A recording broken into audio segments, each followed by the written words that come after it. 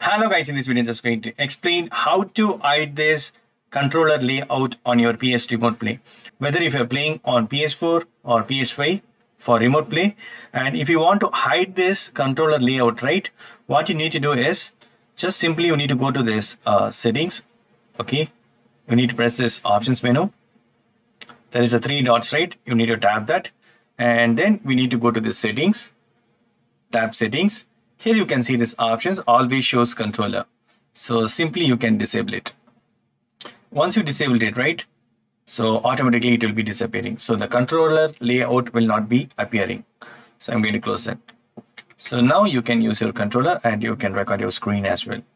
So that's it, friends. Hope this video is very much helpful. Thank you so much for watching. Please put a comments and feedback on media forms. Thank you. Bye and take care.